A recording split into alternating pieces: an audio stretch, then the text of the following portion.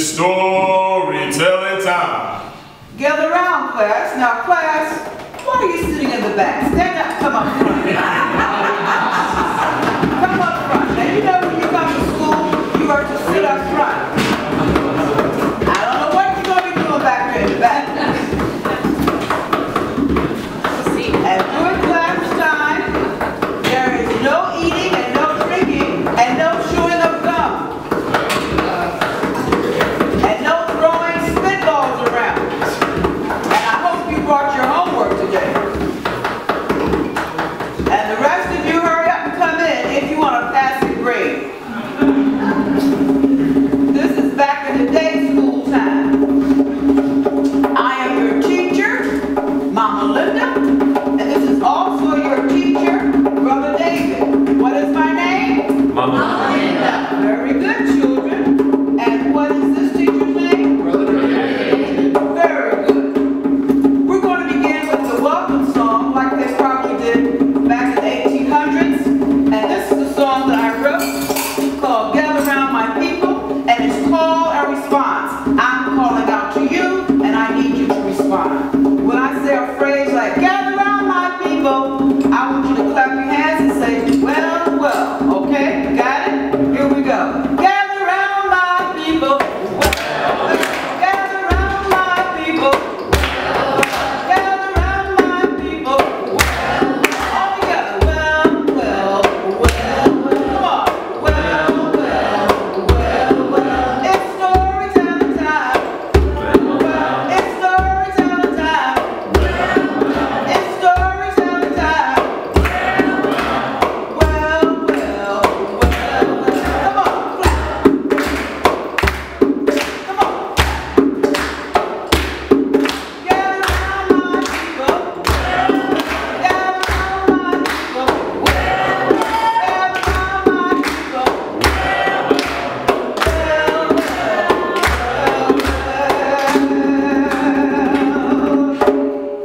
Gather round my people. Class has begun. And if this building could talk, it would have some stories to tell. We are sitting and standing in the oldest museum building in the United States. Now this building was established by Rembrandt Peale. Now the Rembrandt Peale was a part of the famous Peale family. They were, you might say, the first American family of artists. Matter of fact, he named his children after famous artists such as Rembrandt, Rubens, and Titian. Now the design of this building was done by architect Robert Carey Long Sr., who lived between 1770 and 1833.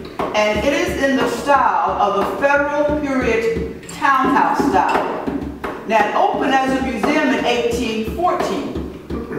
Now class, I want you to put your arithmetic hats on. And what year are we in now? 2017. Yes. And if this building opened in 1814, subtract 1814 from 2017, and raise your hands and you can tell me how old this building is. Raise your hands. Okay, you with the head on. Yeah, 203 years. 203 years. Yeah. Good. Now, as a museum, it had the great mastodons, skeletons, mummies, and that continued until 1829. It became the City Hall for Baltimore from 1830 to 1875. How many years is that? Subtract 1830 from 1875. Raise your hands if you know the answer. Yes? 45. 45. Very good. So it was City Hall for 45 years, and then City Hall became that great big building across the street, designed by architect George Frederick. Now, we come to a very important history lesson now, children, concerning this building, this Peale building. We're gathered here as a class because from 1878 to 1887, this building was home of the male and female colored school number 1. Now this wasn't the first public colored school. That was at the African Baptist Church, and that opened in January 2nd, 1865 on Saratoga Street. Now during that time, between 1865 and 1888, there were 13 primary schools only. Notice I said 13 primary schools only for colored children. That is because the city said it was neither, and I'm quoting, neither advisable or practical for there to be grammar and high schools for colored children. Now in 1867, the city council voted to operate these schools for colored children, replacing all black teachers with white teachers. So during that time, me, as well as Brother David, would not have been teaching in this building at this school. But it took a man by the name of Isaac Myers, who was a famous black Baltimorean. He was a labor leader, he was a fighter, he was a businessman, he was a hawker, and he fought for quality schools for colored children, and he also demanded that there be black teachers teaching colored children. Now you notice I'm using the word colored people. That is because during that time, on up until the mid-20th century, that's what we were called, colored or Negro. Now we call ourselves black or African American. So here you have the male and female school for colored children, number 1. And I want you to take around, I want you to just look around and just try to feel the vibes, the spirits. And there was an article in the Sun newspaper dated November 14, 1885 that talked about the harsh conditions of the school. And they said that some of the classrooms were so small that the children and the teachers almost suffocated. Yet I said learning took place here. They said it was poor ventilation and very bad lighting. Yet I say learning took place here. In case of a fire, they said the children and the teachers would not have been able to hardly move down the narrow stairway. The school took place on 2 floors, this first floor and the second floor. Learning took place here. There were low ceilings, damp walls, noisy factories, the blowing of steam whistles. Yet learning took place here. There was roar from the streets of machinery, smoke, and dirt from engines. So noise, you can just imagine how people were cramped, and on cloudy days you couldn't hardly see, and yet learning took place here. This school at one time held almost 600 kids, so they were all squeezed in. And so the Sun complained about this, and so this school lasted for about 9 years, and yet at least 9 black students graduated from this school and went on to become teachers teaching colored children. Now, I don't know what all happened during school hours at this school, but I have an idea because I attended an all-segregated school in the Deep South from 1st grade to 12th grade, so I kind of have an idea. During that time, the students would come in, sit down quietly, and wait for the teacher to begin. The teacher was the king, was the leader, was the emperor, was the president. So you didn't move. You waited for the teacher to give instruction, to give order. First, there was the roll call. And then there was a devotional period where there was a prayer, thanking the Lord for the many blessings. Next, there was a scripture reading. Usually you had to recite the 23rd Psalm, the Lord is my shepherd, I shall not want. Or something from the New Testament, let your light so shine before men that they may see your good works. Everything was about improving, learning to read, write, arithmetic. Everything was done by rote. And so during recess, children would make up play party games. And I'm going to share one with you now called Hambo Hambo. And I'm going to call out, and this is what you're going to do. Slap, slap, slap, slap, clap, slap. Slap, slap, slap, slap, clap, slap. Come on here. Slap, slap, slap, slap, slap, slap, slap, slap, slap, slap, slap, slap, slap, clap, slap. Now, when I do a call, like ham bun, where you been? Slap, slap, slap, slap, clap, slap. Got it? Okay, now, we're not going to start at the same time, but we're going to end at the same time. So this showed rhythm and memory and follow directions. Okay, are you ready? Teacher David? Okay, here we go. Ham bun, where you been? Down to school and back again. Ham bun, what did you learn? I can make it yearn, yearn, yearn. 2 1s are 2, 2 2s are 4.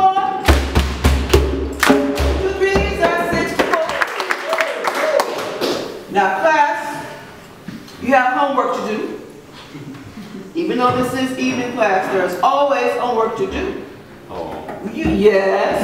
We need to find out what happened to this building. What happened after this school closed? Because the school did close and moved to a better location down on Saratoga Street between St. Paul and Charles Streets. So we need to find out what happened to this building between 1877 and 1916. What happened to this building between 1916 and 1928? What happened to this building between 1931 and 1997? And why was it closed and vacated in 1997? And this is where we are today. How did all of this happen where we are here in 2017? Now, Teacher David is going to share with you his experiences of the Baltimore school, his journey, and how he has taken advantage of opportunities now in Baltimore that black children back in the 1800s and 1900s just didn't have those opportunities yet. They learned. Teacher David. How's everybody doing? So, Mama Linda encouraged me to tell my story about education, and it's very apropos that we're in this space right now, given that back in the late 1800s, this would be one of the few places I could go for education.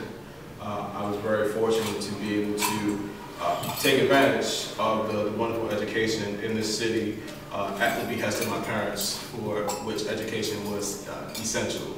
I had no choice but to go to college, otherwise I would not be here right now. Literally would not be here right now. So, I do mean that literally, not figuratively.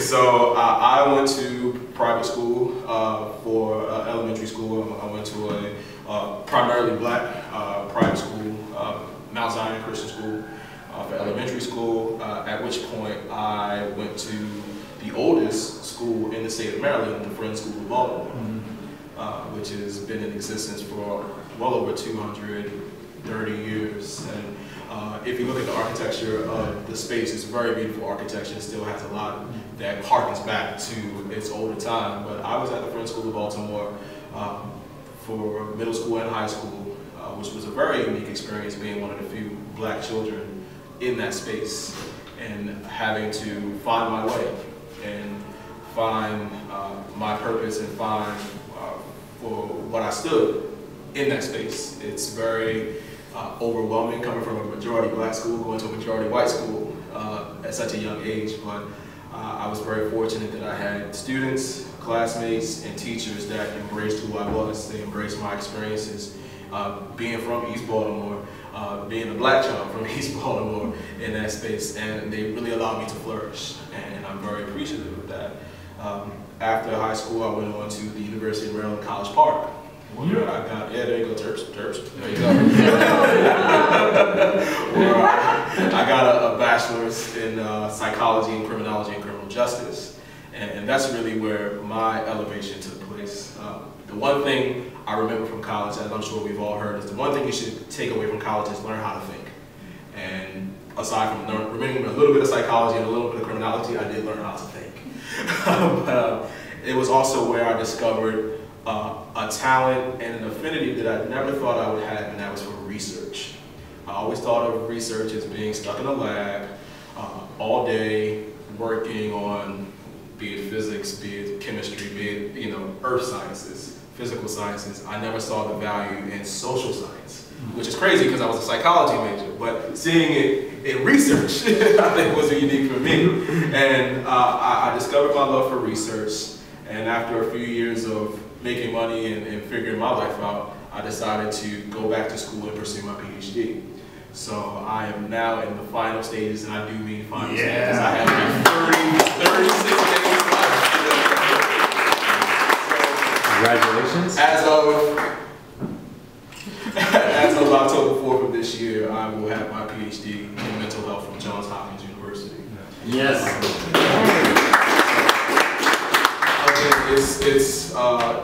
I'm very grateful for my story. I'm very appreciative of storytelling.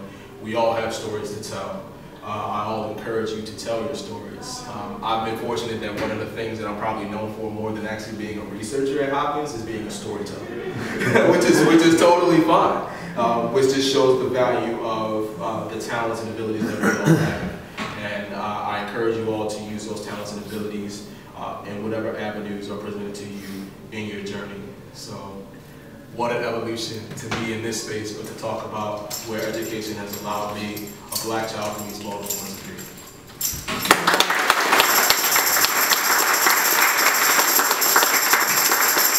You can also find Brother David on TED Talk. He did an excellent TED Talk, and he created his own program called Discover Me, Recover Me. So David is doing wonderful things. He's in the Bloomberg School of Public Health.